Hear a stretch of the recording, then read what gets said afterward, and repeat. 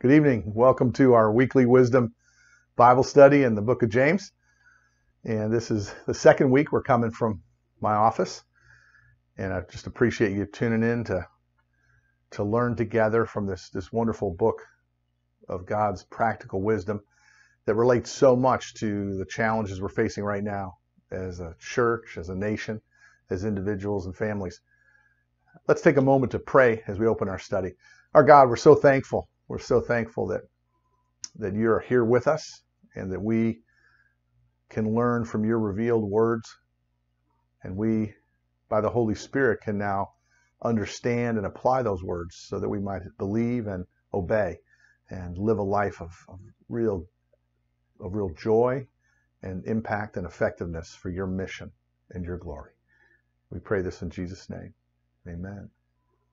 I want to just mention to you that our weekly wisdom Bible study will be captured on live stream, and now we're adding a YouTube function as well. So if that's something that works better for you on your computer, that might be something you look into. It'll be there on our website like it always has been, and you can click on either live stream or YouTube if that works better for you. But we're glad to come with you. Well, we're continuing our study. Last week I had some challenges with you. I was going through all the chapter 2 of James, and I was really thinking through what it meant to work, faith, and works.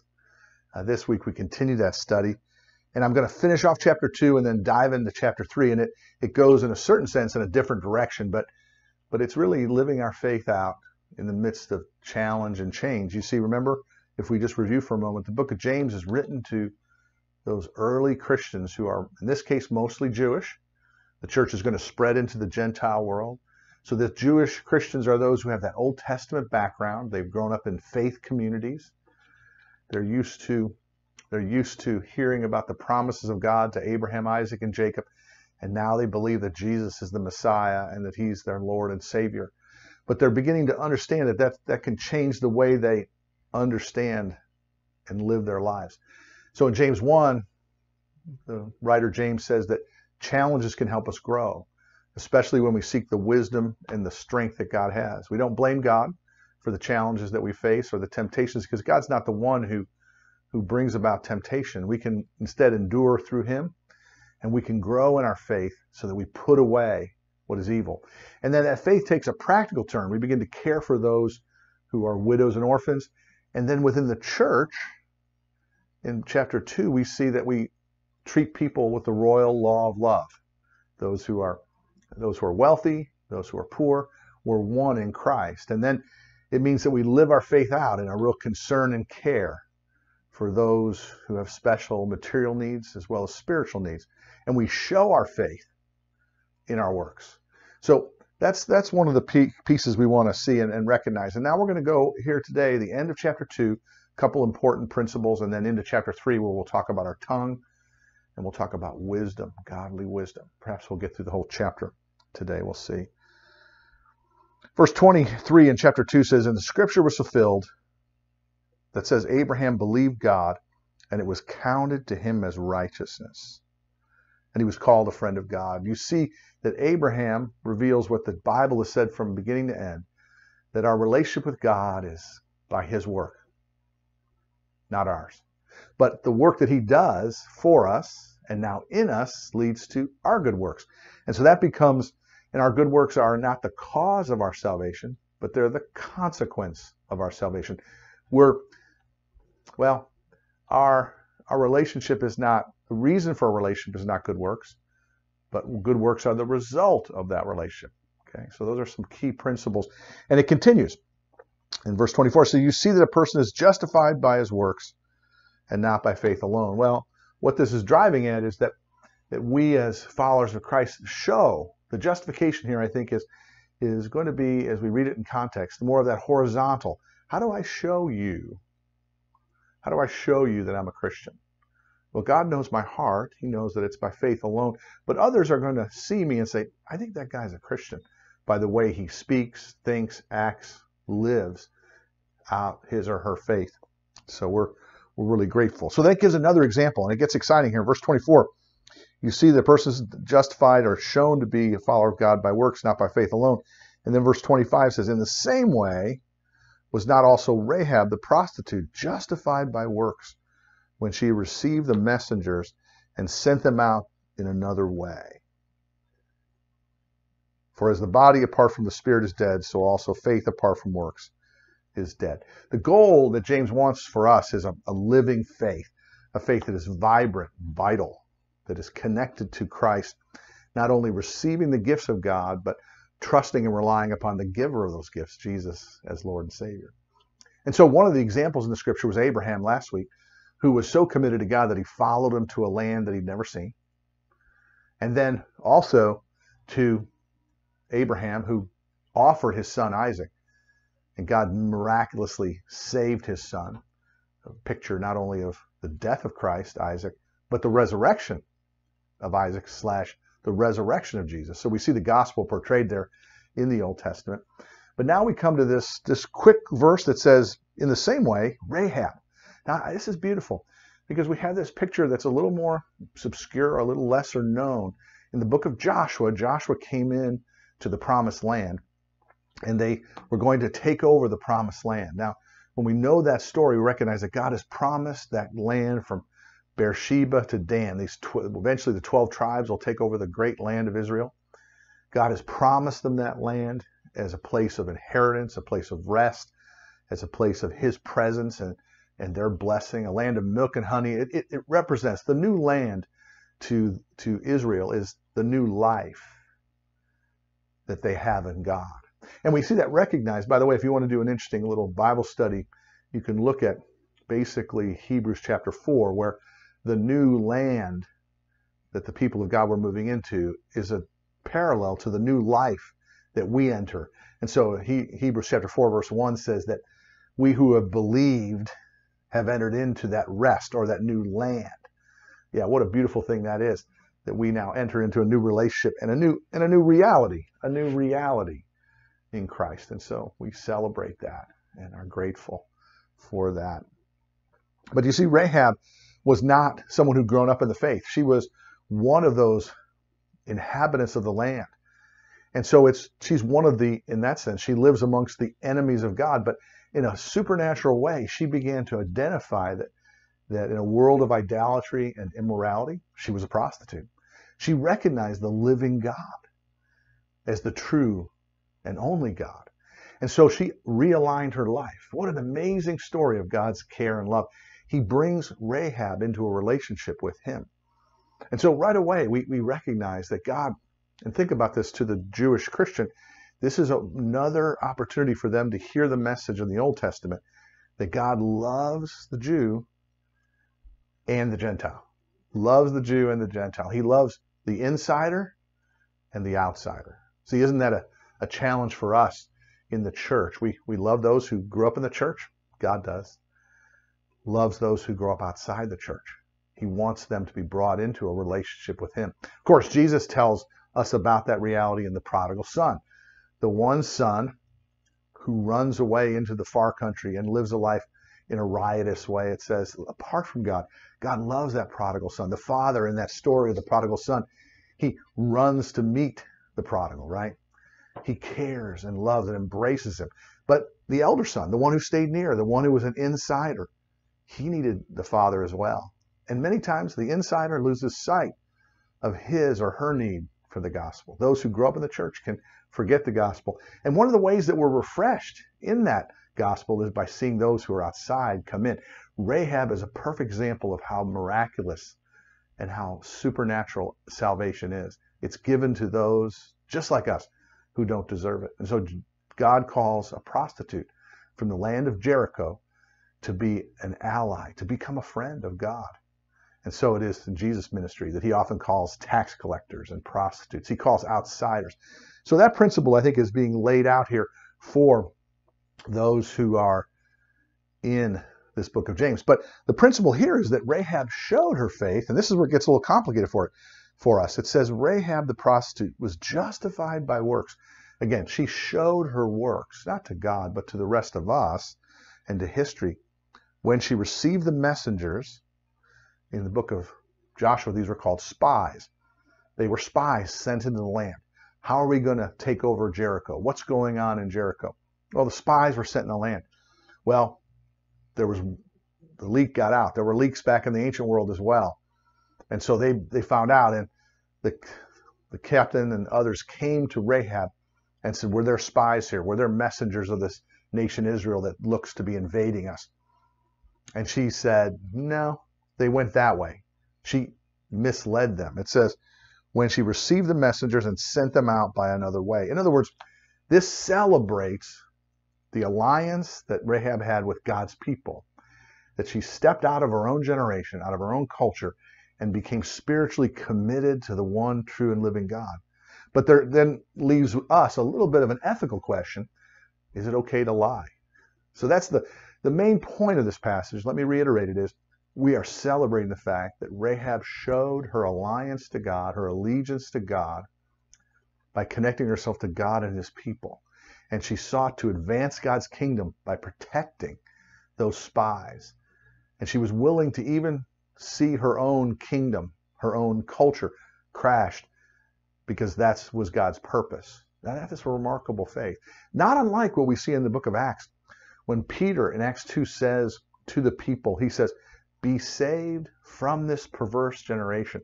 In other words, those who were early church Christians had to step out, perhaps out of their Gentile culture, but for the Jews, step out of their culture that had rejected Jesus, right? And step into the church, which was outside what many thought was the true and living promise, but was the true and living promise of Jesus and his purpose. So Rahab then misleads the captain of the guard who comes to talk to her. What does that mean for us? Well, let's just pause for a moment and review this issue of lying. We know the scripture, well, the ninth commandment says very clearly that truthfulness, do not bear false witness, that being honest, all throughout the scripture, the book of Proverbs, in the New Testament, Jesus himself, truthful, honest, telling the truth, the whole truth, and nothing but the truth is part of the Christian's life. We're to be honest. There are moments where we use discretion and we don't say everything in a situation, but we don't mislead people. We're not asked to do that. We're not called to do that. But I'm going to suggest that there is this one time, this exception here with Rahab and a couple of others in the Bible. I started thinking of two other situations, one in Exodus chapter 1.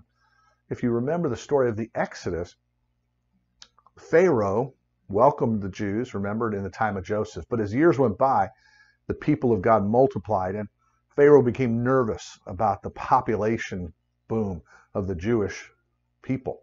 And so he went to the midwives, those delivery, the one who delivered babies, and said, when a baby is born, when a baby boy especially is born to a Jewish woman, we want you to kill that baby. And there were these two midwives mentioned in Exodus 1 who felt, again, they did not listen to the evil that was being asked of them by their Pharaoh, by their leader.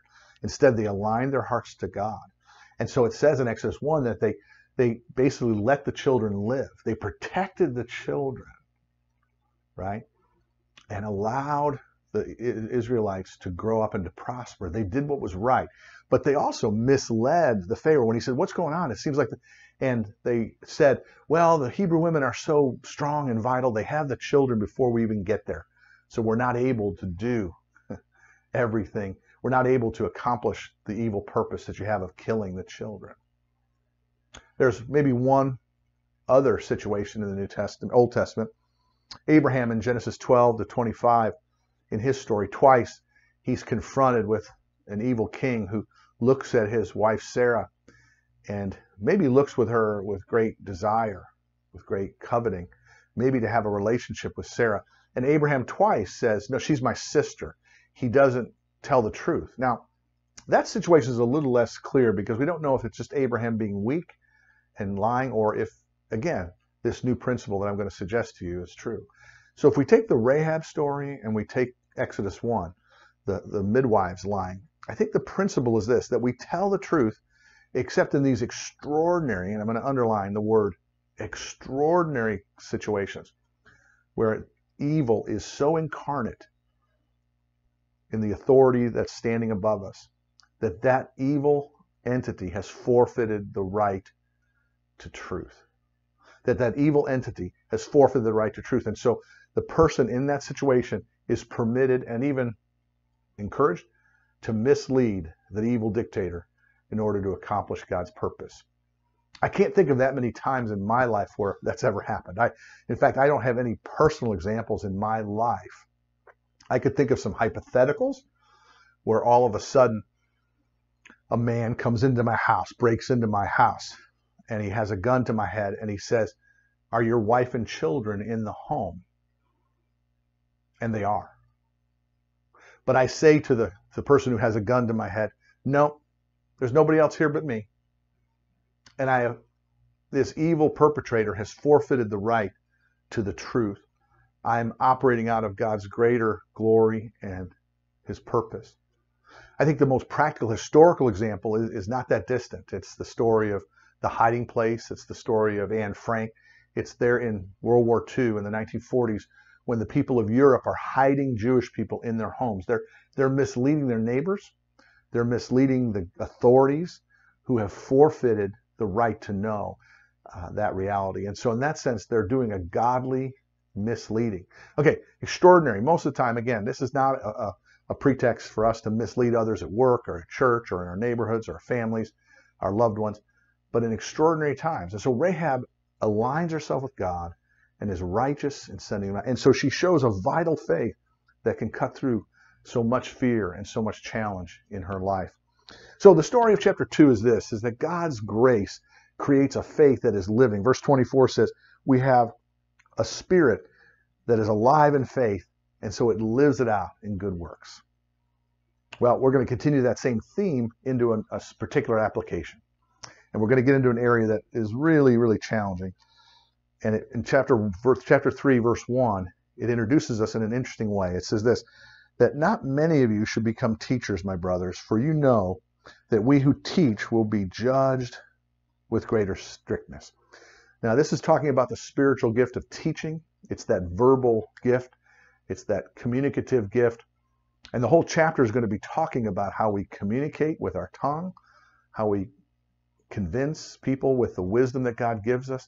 This chapter is about the output of God's grace, that through faith we begin to live out the gospel in the way we speak, the way we live. And so verse 1 has a particular interest to us. It's that we should be careful that not many of us aspire to be teachers. Now, this is an interesting, challenging, humbling reality. What it's suggesting to us is that the role of teacher, the role of communicator is a significant role, and with great resource comes great responsibility. See, with great power, this is the old Spider-Man, right? With great power comes much great responsibility. When you're a teacher, when you're a parent, and you look at your children, you realize that you have such a power of influence. How you convey, what you convey to your children is immensely important. And so we need to be careful.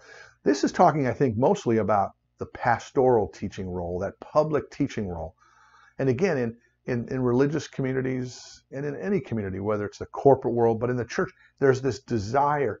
I'd like to be someone who teaches and stands in front of and helps other people this way. There's a certain, sometimes associated with that, a certain amount of notoriety, maybe some fame in that way. It's not true in our culture as much, but in the ancient days, those rabbis and leaders were much esteemed. And so, if you think about it for a minute, there are many of us who would want to be in that position. Well, this passage says, let not many of you become teachers. For you know that we who teach will be judged with greater strictness. God is going to have a special, and this is sobering, those who stand in front of other people, those who sit and convey the scriptures, have a special responsibility to be truthful, not only in what they convey, but how they live. And that's why you see in the Gospels, Jesus' strongest statements. If you want to read the hardest and the hottest rebukes of the Gospels, You go to Matthew 23, and Jesus is scorching. He is scorching against those early Pharisees and Sadducees in the early church gospel moments. He is saying to them that they're teaching a false gospel. They're actually hurting people with the things that they're teaching. And Jesus is many times compassionate, sympathetic, kind, and easygoing with those who are outside. But those insiders who lift themselves up to say, I know what God thinks, and begin to teach, Jesus has a strict, strong discipline and condemnation of them. He is very forceful. And so I think that's very important for us to see. And why is that? Because again, many are influenced. Many are affected by bad teaching. I am so grieved in our world today. Just think about this practically. If you turn on television, and you have a cable system, and you move through the religious broadcasting of what is on the TV, if you are on that TV watching most of the things that are broadcasted and taught on television, Christian broadcasting, are false teachings. Many of those teachers are doing and broadcasting what I would call a health and wealth or prosperity gospel. They're saying, if you support me, if you send money to my ministry, you'll have health. You'll have great wealth. They're equating gospel faithfulness with gospel prosperity materially. And that's such a false, but that is so common. And that kind of false teaching is so common, not only in America, but around the world. Well, that kind of false gospel will be judged, those who teach it. But the other part is, we know it so clearly, those who are teachers, pastors, and leaders, how many have we seen who have fallen? So their life doesn't line up with their teaching. And you see in the book of 2 Peter, chapter 2, chapter 3, the great condemnation that Peter has, in 2 Peter 2 especially, on false teachers, because they live a life of materialism and a life of sexual immorality. And of course, we've seen both those just again and again. Each decade that I've lived, I've seen pastors and leaders who sadly have stumbled. And so it's really important for us to be humble and to seek a leadership position in any place in our life where we're communicating to others. Number one, to humble ourselves and wait for God to call us. Number two, to really pay close attention. What does the passage say? Pay close attention to yourself and to your teaching. Is that 2 Timothy 4, chapter 12 and 13? Something like that. Pay close attention to yourself and to your teaching, for you safeguard yourself and others. In other words, that paying close. So it's important for us to dig into God's word and know it clearly so we can communicate it, but then to also pay close attention to our own lives, that we live it out faithfully. And that oftentimes, and most often, is going to take accountability. It's going to take others in our life. We're going to have to live in community in order for that to happen. So verse 1 begins with that challenge, but then it continues in a more practical way to all of us, in every one of us. And this becomes some of the hardest parts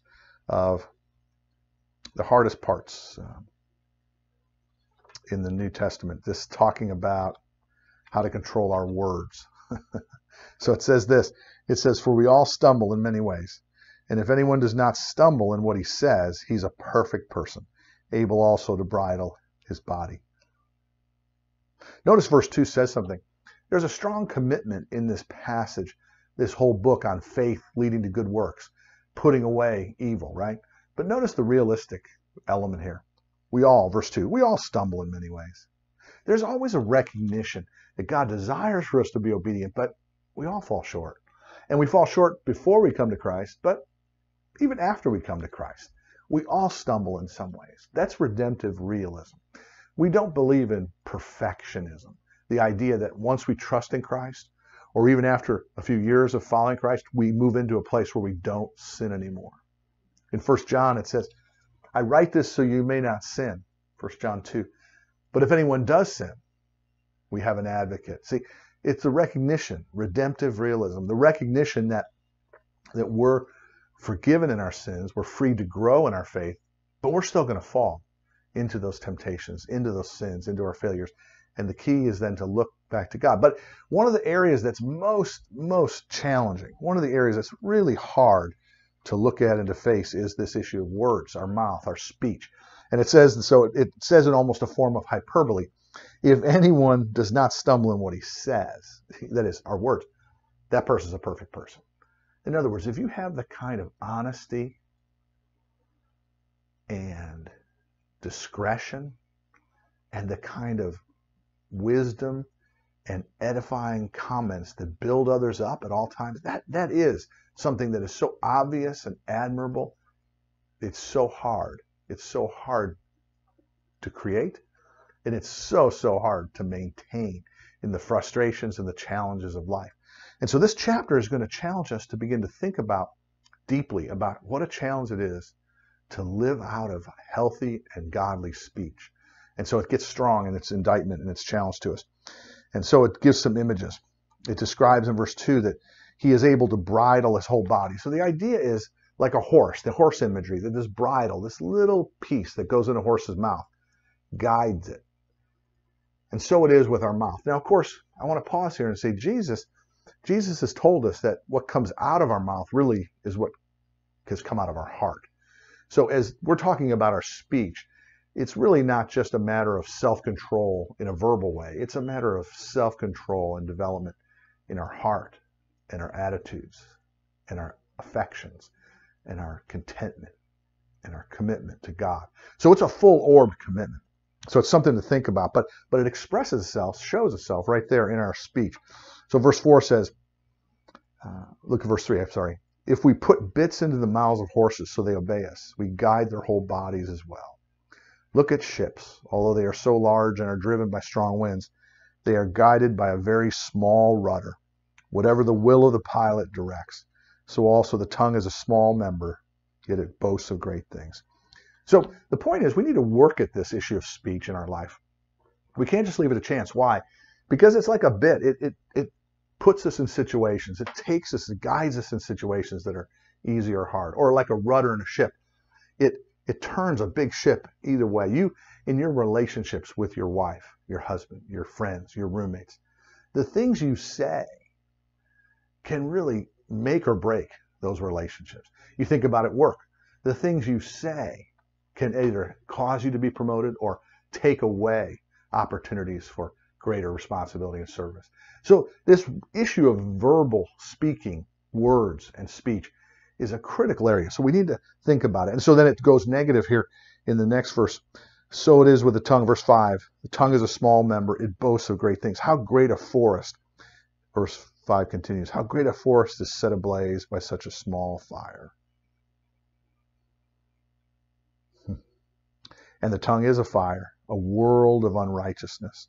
The tongue is set among our members, staining the whole body, setting on fire the entire course of life, and set on fire by hell.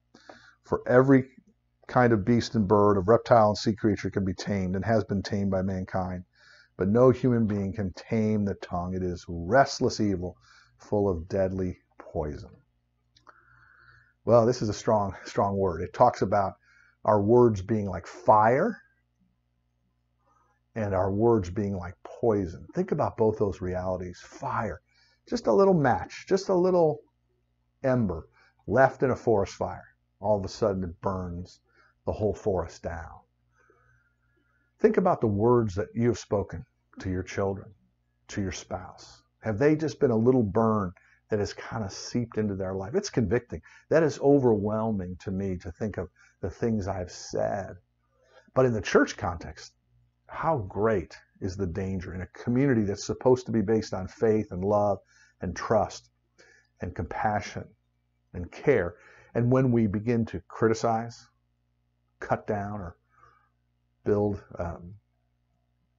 a case against in a secret or in a larger group, those whispers that we think are small can set a fire.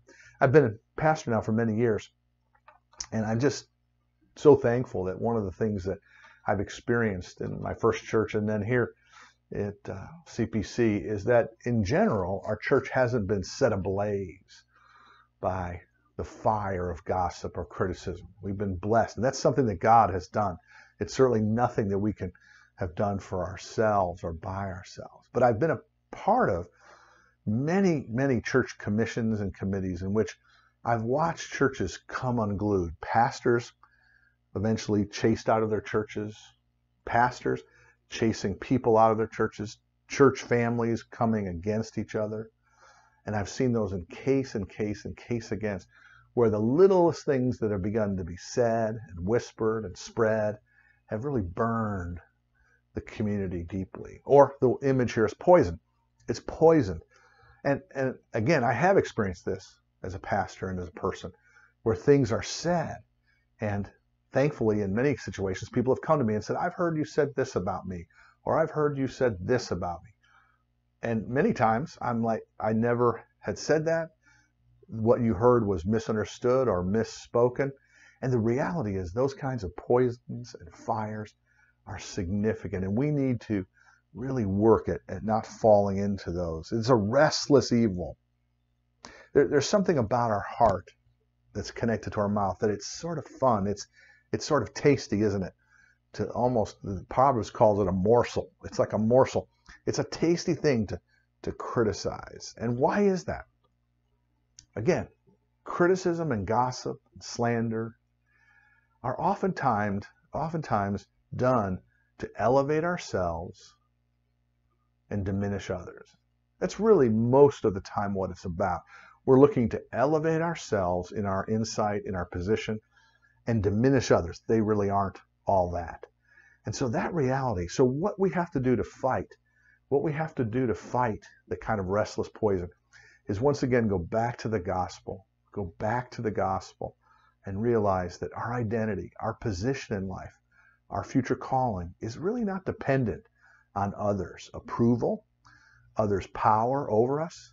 Our ultimate calling and success, our identity and our position in life comes from Christ, comes from God who embraces us, that we have our self-esteem not from being better than others, but belonging to Christ. And then we begin to be able to bless God and bless others. That's how the passage continues. You notice that in verse 9, it goes on and says, with it we bless our Lord and Father, and with it we curse people who are made in the likeness of God. See, we're short-circuiting this circle of love. In other words, God has created us, and He's created us for community. And that community begins with us blessing God. And as we turn our hearts and bless God, we receive the blessings that allow us to do that, but then that overflows into the blessings that we give to others in word, in deed, in just presence. Well, this passage is saying, if you short circuit that, we bless God, but the blessing doesn't then turn around and reach to others. We've really short circuited the purpose for which God has made us. The love that God has for us should instill in us not only a love for God, but a love for our neighbor. And it's easy for us in one sense to say we love God, but the proof of that, this goes back to James 2. What's the proof that we love God? Is that we love our neighbor. What's the proof that we love our neighbor? It's how we think about them. But it's how we speak about them.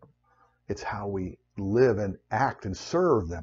So all those go together, and that's a challenge. So if you find yourself in a position where you are critical, often you're filled with sort of poison and fire against others, I want to encourage you that you need to go look at where the source of that fire is. What's the hurt?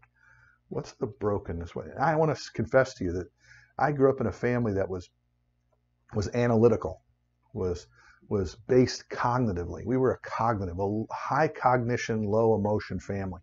And so we were used to debating and discussing and analyzing. And what happens in analyzing cultures is they become criticizing cultures. Very easy. So we need to be careful that as we're a stronger analytical person, that we don't fall into the besetting sin, which is that critical side. And it's a confession. I fall into it all the time, especially when I'm feeling a sense of inferiority, especially when I'm feeling a sense of inadequacy, especially when I'm feeling a sense of fatigue or a sense of feeling sorry for myself, then I begin to lash out and look for ways to cut others down or to criticize them, to bring them down to the place where I feel. That's the danger. And notice how verse 9 says, we bless our Lord and Father. there's that circle idea again. The way we reestablish community, the way we reestablish the kind of vitality to our relationships and to our speech is to recognize that we belong. Our identity is part of one glorious, redemptive community. We're made in God's image. We're remade in the likeness of Christ through his life, death, and resurrection. And so now we can bless and belong to him and to one another. Verse 10 goes on to show the incongruity, the not rightness of this. From the same mouth come blessing and cursing. My brothers, these things ought not to be. In other words, as God pours into our life, we should bless God and bless others. It goes together, faith and works. Blessing God and blessing others, they go together. It's this consistency, which, by the way, I want to pause here and say that's a theme of the book of James. If you want to really see one of the themes of the book of James, and it's going to appear later in our study, it's a reappearance of that phrase, two-souled, a divided heart. It's that we want to serve God, but we want to serve ourselves. We want to serve God, but we want to love the world. Do you see? There's always this two-sided thing. Looks both ways. The reality is we become anxious and angry, analytical and critical people when you're constantly torn between two masters. Contentment is aligning ourselves with an allegiance to God and God alone. It's what Jesus is trying to say to us when he says in Matthew 6, no one can serve two masters. And so it says here, from the same mouth come blessing and curse. Now, it shouldn't be that way. Verse 11, does a spring pour forth from the same opening both fresh and salt water? Can a fig tree, my brother, produce olives, and a grapevine produce figs? Neither can a salt pond yield fresh water. So once again, the challenge goes to the ultimate place. If you're spewing out poison, if you're spewing out fire, is that revealing the fact that your heart really hasn't trusted, believed in the Lord? Oh no, we're not saying that when you fall into the sin of gossip or slander, you're not a Christian. We're saying you're not living as a Christian should. And if that's the consistent and only response of your heart in relationships, competitive, critical, caustic, divisive, then you might want to ask the question, have I really processed, have I really received the grace of God that is to change my life? And so the rest of this chapter goes into a more positive mode in that sense, a more positive mode about the way we could live our life in relationship to the wisdom that God has and the way he wants us to live that out. I'm going to start in on this today, and we'll come back to it a little bit next week as we move from chapter 3 to chapter 4. But I'm just really touched by this reality. We have the opportunity, well, does Ephesians say it this way? We have the opportunity to be able to bless others. Words leave a mark. They leave a mark in our lives. I remember my dad had a phrase that he often used in my growing up, and he used it before our family all the time. And the phrase was this: never confuse effort with results. Now, there's a certain commitment to performance that I learned, and it was a healthy thing at one level. But on the other side, there was this overcommitment to performance, that you tried your best, but if it didn't produce results, we didn't care. You just need to do it better next time. And it became this obsessive kind of approval seeking that was part of a lot of our family's structure. Those were words that came from my father, and I wonder in his life what kind of things shaped that reality. Oh, I don't think he intended to hurt us, but the reality is I think he did form in us. Those words led to a kind of pathological, sometimes, commitment to performance at all costs. I think God wants us to be free from that reality, free from that reality, and really have the opportunity. So how can we change that? Well, the verses 13 to 18 really become a beautiful passage for that. And this is one of my favorite passages in the book of James, and really for leadership and for life giving to others, this is beautiful. It says, who is wise and understanding among you? If you translate this, who's the smart guy in this organization? Who's really the smartest person in your family? Who's the brightest person? I think if we would answer that, we would say, well, the one with the highest ACT or SAT score, the one who was the valedictorian, the one who did best in school, the one who has the most degrees, the one who has the highest position in terms of responsibility and power in the company. Notice what this passage says. Who is the wise and understanding one among you? By his good conduct, let him show his works in the meekness of wisdom. I can't help but think that this is actually a description of the life of Jesus, right? Jesus comes, the Lord of all, the only unique eternal Son of God, comes to earth. He takes on human flesh. And what it says here is that he lived his wisdom and his understanding among us. By his good conduct, he showed us his works in the meekness, the gentleness, meekness, the power under control of wisdom. Of wisdom. In other words, wisdom is a way of life. Wisdom is a way of life. It's interesting. Proverbs 1:7 says, the fear of the Lord, that is reverence for God. The reverence we have for God is the beginning of wisdom. And so we begin to see that wisdom is a humility, right? It's a humility before God. Job 28:28 says that wisdom is shown in our obedience. Our understanding is shown in our obedience. So it's not only a deep character and attitudinal reality, it's an action. Wisdom is an actionable reality. It's an obedience. It's an expression, relationally and productively. Wow. Think about that for a minute. Real wisdom isn't just what we know. It's what we understand, how we relate, and how we produce what we do. Wow. So as a result, we move out of what we've oftentimes fallen into in the Western world, is that wisdom is a cognition. It's just our brain power. And again, I don't want to diminish that. Brains are important. But it's not just our head. It's our hearts and our hands. It's all three of those realities. It's a full-orbed kind of wisdom. And of course, that's the kind of coach you want. That's the kind of mom and dad you want. That's the kind of brother and sister you want, who's smart, yes, but more importantly, full of good character, compassionate, and productive in serving you and others around you. It's the kind of boss you want, the kind of person that you want anywhere in your life. That's why I think this is a great, almost a resume builder. If you want to build your resume, we do resume building in our culture through a review of the achievements of our life. But I think God wants to, along with that, add to a reflection on the character or the characteristics of our life, both in our attitudes and our hearts. Who is wise and understanding among you? By his good conduct, let him show his works in the meekness of wisdom.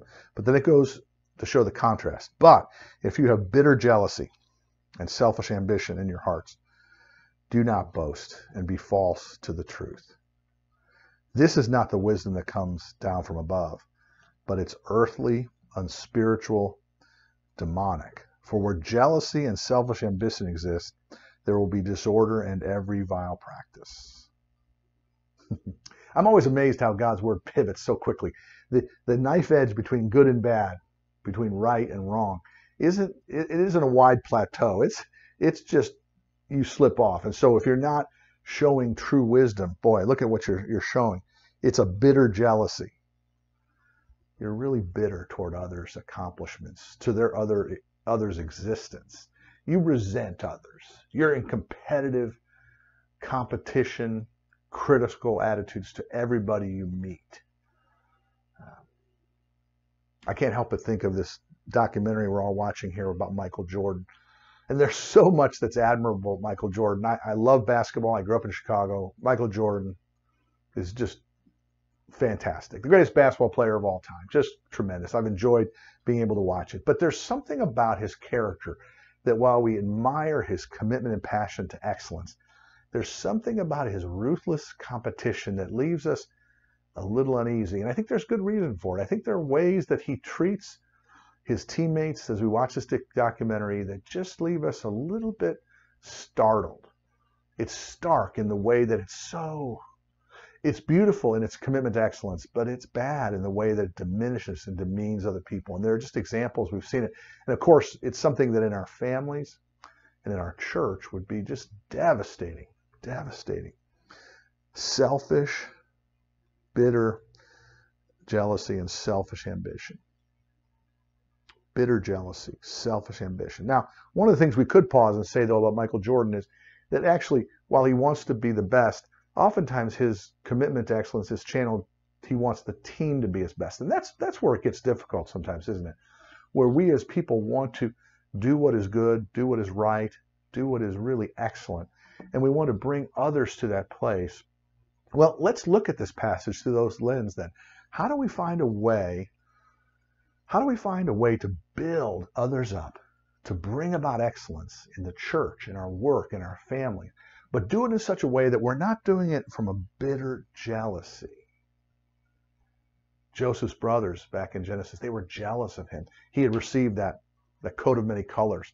They were angry and bitter about that. The disciples, they began jealous with each other. In Matthew chapter 20, it's interesting that the disciples were wrestling. John and James' mother came and said, Jesus, do you think James and John could be at your right hand? There was a little bit of... Jesus had to stop that. He said, wait a minute, you guys aren't about bitter jealousy against each other and selfish ambition. It said the Son of Man did not come to be served, but to serve. So this is what's going to happen in real wisdom. We're going to realize that our commitment to excellence has to start with God's story and his glory matter. Let me just put it the opposite way. God's glory and his story matter most and matter first. We are not the center of the story. So all of our wisdom has to operate out of what? The fear of the Lord, the reverence for God. If we're beginning to make decisions and beginning to live our life according to our own strength, our own selfish ambition, we're going to fail all the time in our family, in our work, in our church, in our life, in our community. We need to, as people, start seeing this division on that. The wisdom that comes from above is going to be something that puts us... The way I like to describe it is this. I call it gospel grammar. It's kind of a silly but I think helpful way for us to describe it. Gospel grammar. Most of us, if we think of our life as a sentence, Hugh does this. Hugh. The problem is when I make myself the subject of the sentence, this is the foundation of narcissism. Every sentence of my life is Hugh, Hugh, Hugh. The secret in trusting in Jesus is to move yourself from the subject of the sentence to the object and to place God in the subject. God in Christ calls Hugh. God in Christ commands Hugh. God in Christ encourages Hugh. In other words, we are made to be the object of God's affection, the object of his love and his leadership. The problem is we are forcing ourselves into the subject position and pushing God to it's me trying to earn God's favor. Hugh's trying to earn God's favor. Hugh's trying to avoid God's leadership. See, when I'm the subject, I'm in trouble. God needs to be the subject of your sentence. And then you and I need to place ourselves as an object of his powerful work. And the next piece is to recognize that God, the verb in your sentence, is an active, loving reality. You see, most of us believe that God exists and we're over here and we're not connected. Gospel grammar is that we put God in the subject, we put ourselves in the object, and then we recognize, right, that God is active, living, powerful in loving, leading, guiding, preserving, challenging us. He's moving into our life. And then you begin to have a living faith that is reflected here in a powerful, personal, practical wisdom. Now, we're going to come back to this next week where we see some of the negatives, but some of the positives. But I want to continue on with this beautiful passage about wisdom, and then we'll continue on in chapter 4 and talk about worldliness. And I hope you're beginning to see these themes coming together. The reality is, in the life of the church, we struggle so much in our relationship issues. So often we emphasize the IQ issues. I know this, I know that. But it's not just IQ, it's EQ. That is, those emotional, those relational, those character issues that lead eventually to, well, I'm going to call it CQ, the ability to move into the culture of this world. the cultural quotient, that we're able to care and love and minister in a changing and challenging world. That's the kind of follower of Christ that we need to be. So I want you to think about gospel grammar. I want you to think a little bit about that wisdom is more than IQ, and then revisit the fact that our speech is a part of that whole reality that God is transforming. And I hope this Bible study today has been helpful for you in this way as God leads us. Let's close in prayer. Lord, we thank you again for this passage, for the way that you're guiding us. And we just ask that as we come back to it next week, that you guide us again. And I pray that we could put into practice this week healthy, edifying speech, and that we would really look to be able to do that for your glory and for the good of others, and that we would begin to discern what good and effective wisdom is as we move toward next week in our lives. We pray this in Jesus' name. Amen. I miss being with all of you. Love coming every week through this, and I hope this was an effective way to communicate to you today God's truth in practice. Take care. Bless you.